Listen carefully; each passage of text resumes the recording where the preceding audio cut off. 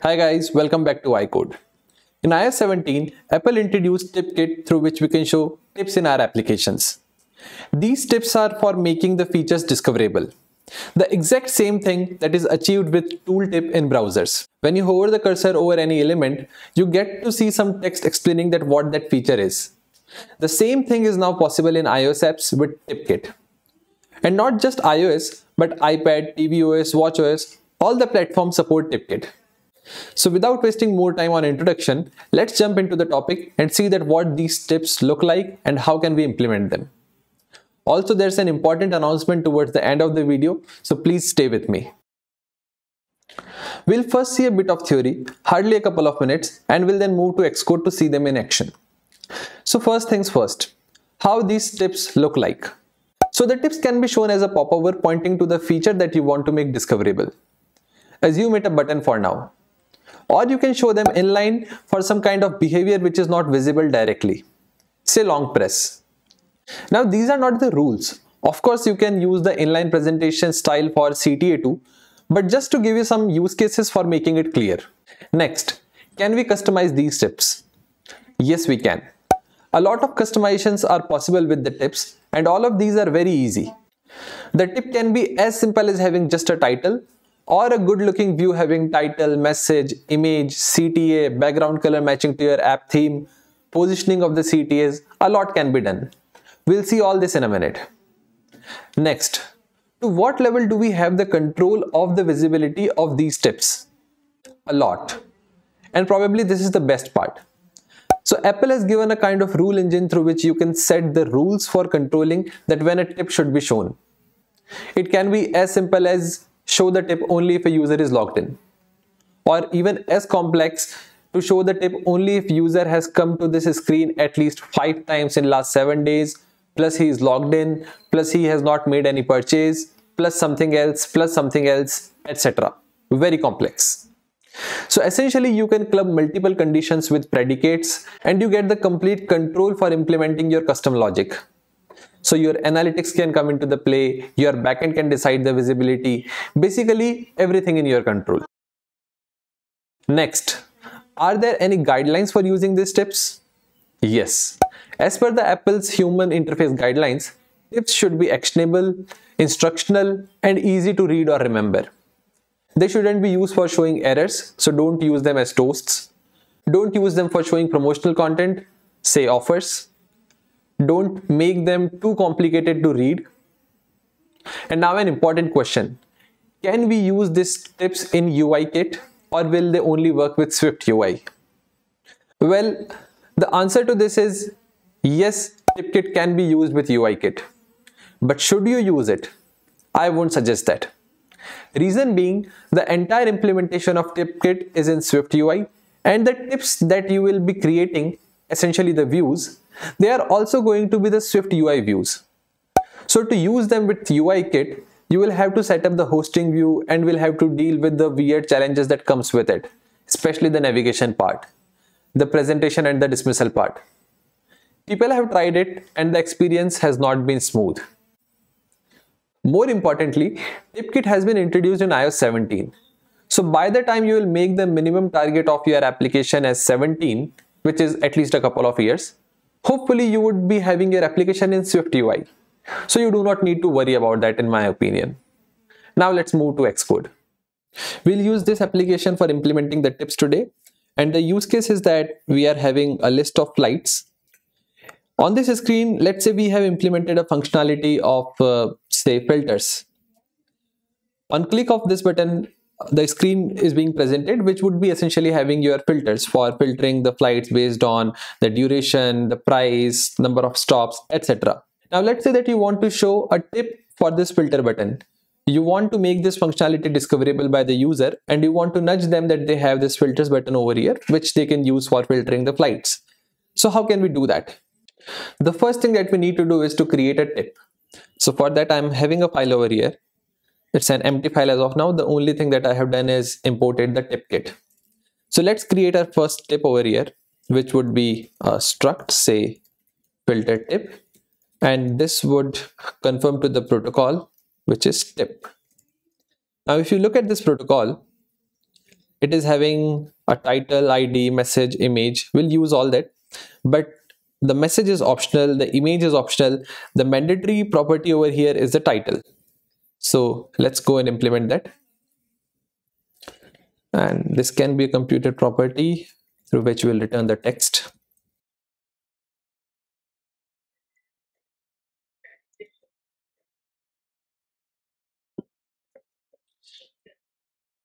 That's it for now. We'll add more components to it. We'll add message, image, and all that. But for now, let's leave it here. So we do have a filter tip, that is the tip that we want to show on our filters button. What next? So after creating the tip, we need to configure our application for using the TipKit. So for that, so let's tell about that configuration over here, and this is going to be a task. Let's pass the configuration.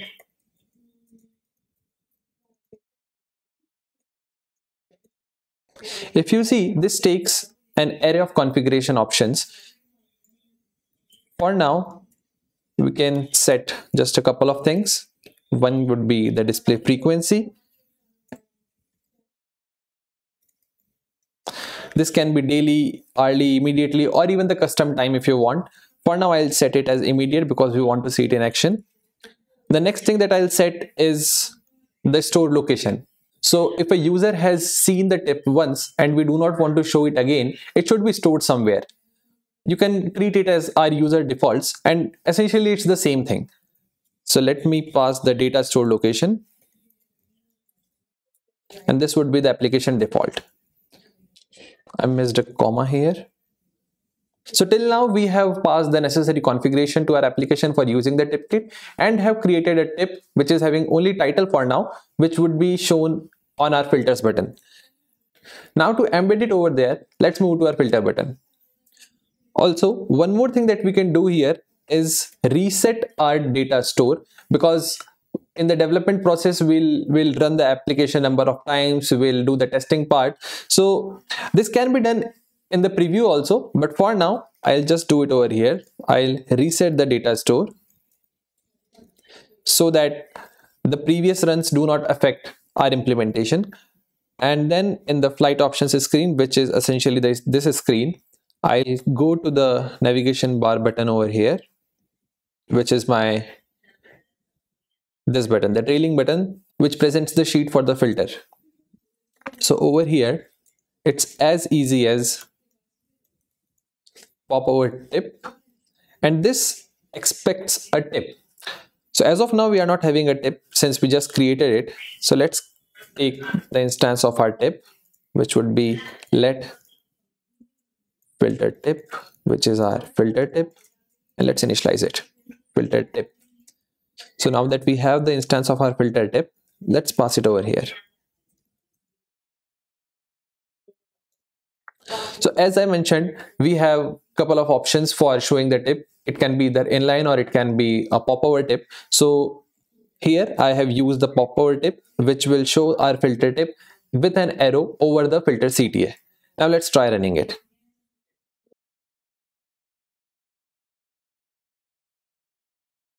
So that's our tip, which is nudging the user, which is conveying the information that here's the filter button, which can be used for filtering the flights.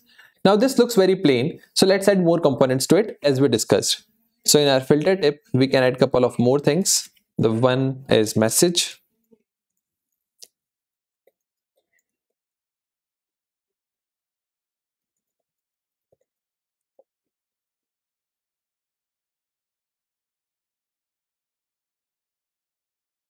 What else can we add? There can be an image, which will take an image. Let's pass a system image. Since I do not remember the names, we can use SF symbols. Let's try something as filter. Now for copying the name, you can directly hit Command Shift C and can directly paste it over here. So now we have title, we have message, we have image. Let's see that how it looks. So this shows the title, message and the image, but as we discussed that the tips should be actionable, which is one of the guidelines in the human interface guidelines for the tips. So let's try adding an action, and again it is as simple as adding the actions, which expects an array in which you can give the action. And for now I'm just adding a text over here,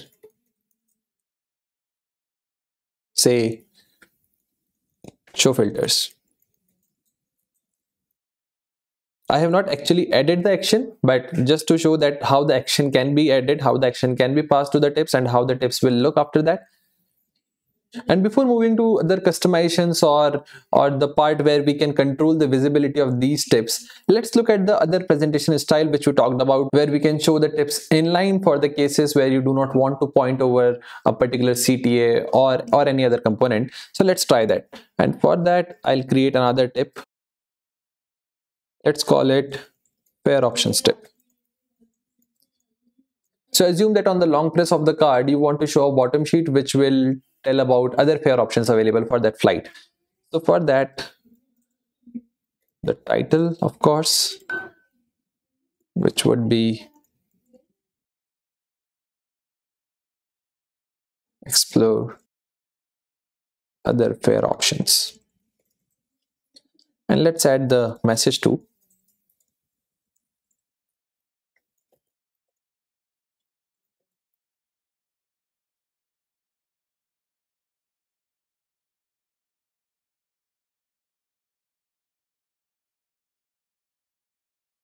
Now let's see that how can we show this tip inline. So for that, let's go back to our flight options screen.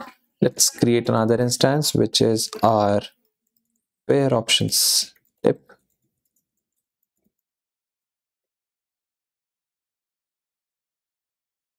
And in our vStack, where we are having a scroll view, let's add another component, which would be a tip view, and this expects a tip.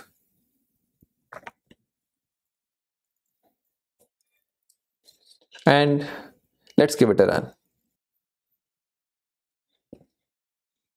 So you see that both of our tips have been presented at the same time. For now, I am clicking outside of this tip to dismiss it, and this is our tip for the fare options. But since we do not want both of our tips to be shown at the same time, we do not want to bombard our user with the tips throughout the screen. So there's a way for gracefully handling that, which we'll look at in a minute. But before that, let's look at the customizations possible for this inline tip, which we have used for showing the fare options. So one thing that you should keep in mind is that tip view is also a Swift UI view. So essentially, almost all the modifiers that you apply for your Swift UI views, they should be applicable on your tip view as well. And apart from that, there are some dedicated modifiers given for the tip view. For example, setting the background color. So let's say I want to set the background of the tip which matches with the theme of my application. For that, I can use the tip background. In this style, I can pass the color for which I am having theme dot inline tip background. What else can we do? We can set the padding as well. And now let's look at this. So we see that the padding has been applied, the background color has been changed. What else can be done and how can we do that?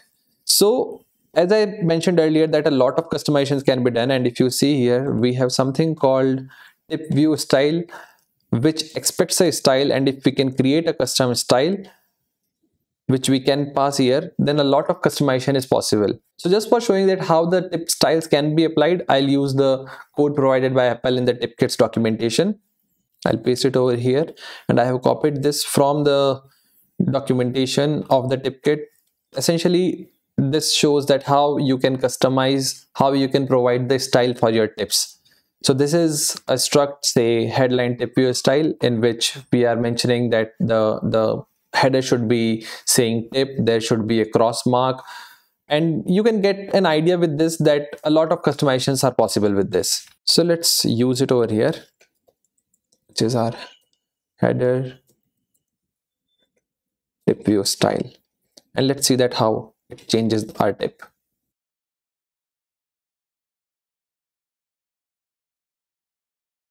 So now we see that the text color has changed, the background has changed, the alignment of the cross mark has also changed. We are also having a text saying tip and a separator below that. So the idea is that you can customize the tips to a great extent by writing your custom styles. So that was about the customization part.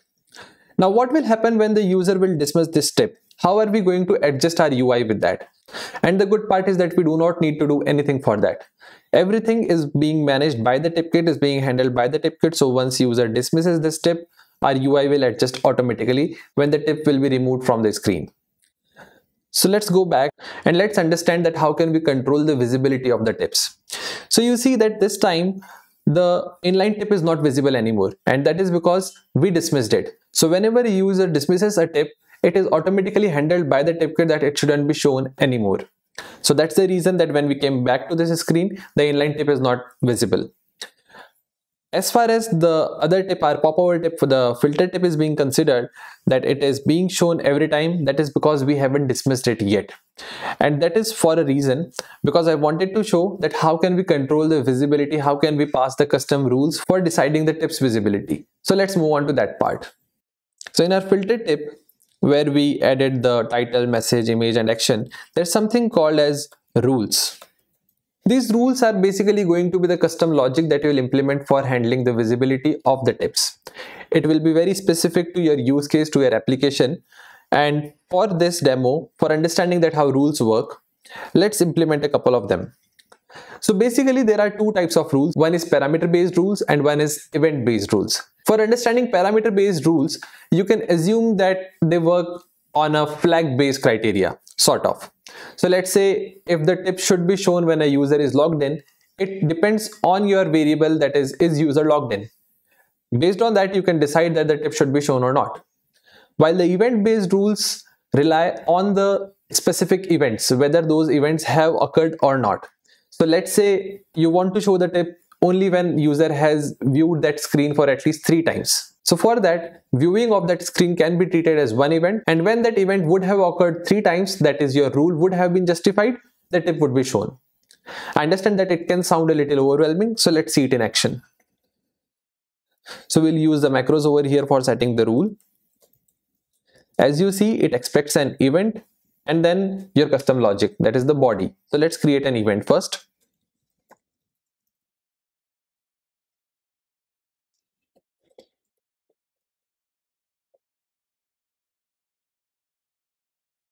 This would be an event and I can give it an ID. Let's say flight options screen viewed. So that's my event. And now for setting up my rule, I'll have to specify the event and then the logic. So I can mention that event.donations.count is equal to 3, let's say.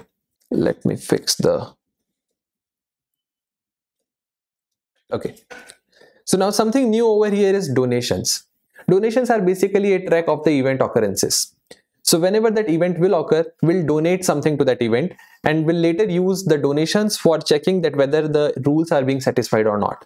So as we have done here, that if the event.donations.count is equal to 3, our rule should be satisfied and then the tip should be shown. So how will the donations count change? Well, it will change when we'll donate to that event. And when are we going to donate to that event? So as the name suggests, flight options screen viewed. So basically on the on appear of this flight options screen,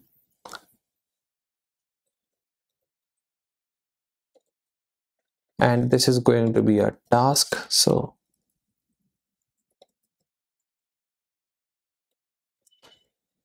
our filter tip dot donate. So this is going to increment the count of the donations of the flight option screen viewed event. Now let's see it in action.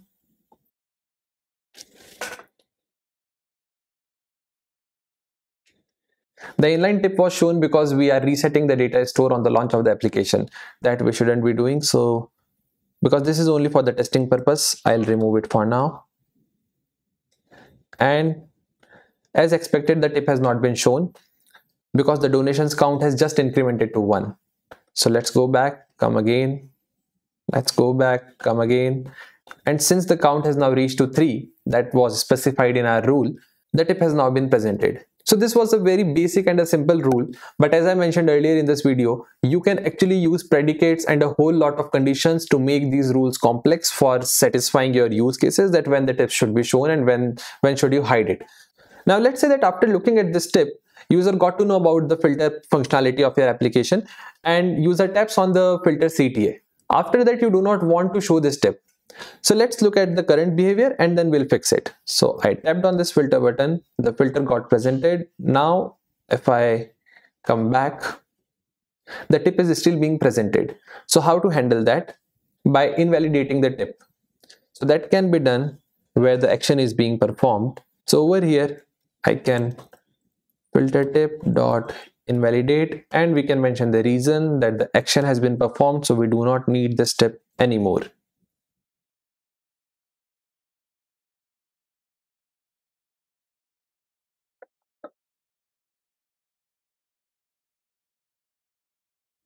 The tip has been shown. Let's click on this. Now this has been presented and the tip got invalidated now. So if I come back, now the tip is not being shown anymore. So that is how you can invalidate the tips. There's a lot more to this. There's a lot of customizations that can be done. Very complex rules can be set. For testing purposes, there are so many methods given where you can reset the data store. You can decide on specific tips that should be shown. You can actually create a chain of tips for creating the app tour of the application, and a lot can be done. I'll leave the links for the TipKit documentation and the link of the WWDC video for the TipKit in the description. You can check them for more details. So that's pretty much for this video. And now the announcement part. Very soon we are bringing a series of interview videos. These videos are not just having the interview questions, but they have been made with the focus on entire interview journey of a candidate. The series is having the videos for exploration round, tech round, system design round, and the hiring manager round. So you will get a glimpse of entire journey. We'll be releasing this series very soon, so please stay tuned. And if you like the content of this channel, please consider subscribing. That's it for now. Happy coding.